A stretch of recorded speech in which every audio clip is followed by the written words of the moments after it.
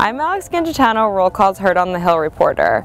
This week kicked off the 115th Congress, and on Tuesday, all new members were sworn in. Following the official swearing in, Joe Biden went to the old Senate chamber for the mock swearing in, which is of course where all the selfies come out of. And then the House was sworn in following their speaker election. Some notable attendees were former Vice President Dick Cheney in support of his daughter, new Wyoming Congresswoman Liz Cheney, and former Arizona Congresswoman Gabby Giffords.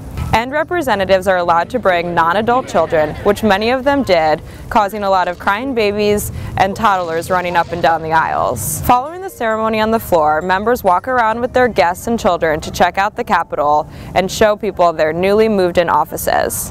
I also chatted with new Senate Minority Leader Chuck Schumer on swearing-in day, and he told me besides Senator, his dream job would be to be General Manager of the New York Giants, and one thing in D.C. he hasn't been able to do but always wanted to is watch the Giants beat the Redskins. There's also new signs out around the Capitol complex reminding people that guns are prohibited from the building. D.C. Delegate Eleanor Holmes Norton said that she found the signs pretty ironic because of Republicans' stance on gun violence issues. I'm Alex Gangitano, and that's what I heard on the Hill this week.